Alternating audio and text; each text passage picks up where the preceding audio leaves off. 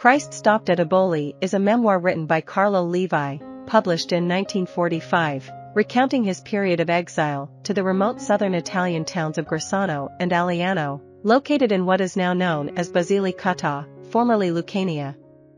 The author refers to Aliano as Gagliano in the book, using a fictional name.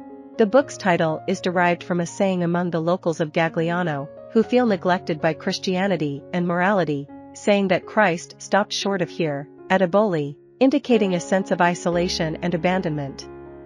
Levi's exile was a result of his opposition to the fascist regime in power in Italy during the 1930s. Surprisingly, his exile, despite being a political prisoner, was not as harsh as expected. He was treated humanely, and his captors paid little attention to him. He was restricted to a small physical area but faced no severe mistreatment. The narrative, on the surface, is not primarily about fascism. Instead, it tells the story of a dignified man who becomes immersed in the local culture and adopts a different way of thinking. Levi portrays a culture that is thoroughly unmodern and oppressed by external forces, leading to complete resignation and control over their lives. The people of Gagliano do not harbor strong hatred or resentment towards fascism. Instead, they appear indifferent and accepting of their circumstances, viewing it as just one of the many ideologies imposed by Rome with little long-term impact. They have similarly reacted to past political systems.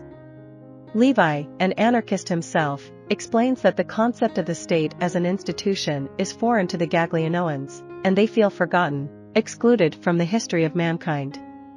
The only event that seems to have the potential to draw Gaglianoans into history is brigandage in the mid-19th century, where Italian brigands fought against the growing Italian state.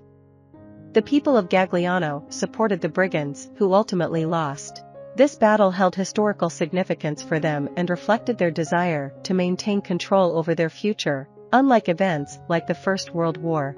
The book is a collection of stories that collectively depict a heavily oppressed culture without the power to change their circumstances. Carlo Levi, known as both a painter and an anti-fascist, had been arrested before his period of exile.